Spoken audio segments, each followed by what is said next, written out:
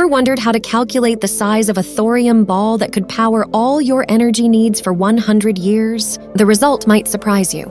Using data available on Wikipedia, let's consider the annual energy consumption of an average European, using the Netherlands as our example. Multiply that by a century.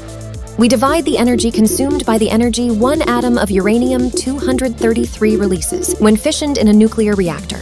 Astonishingly, we find that a small quantity of uranium-233 can provide a lifetime of energy. We multiply by the atomic weight ratio between uranium-233 and thorium-232, introducing us to a compact mass of thorium-232. Given its density, a quick calculation unveils a volume that is surprisingly compact. We apply the formula for the volume of spheres and rearrange it to uncover the radius. And there you have it. Imagine a sphere of thorium-232, modest in size yet colossal in potential.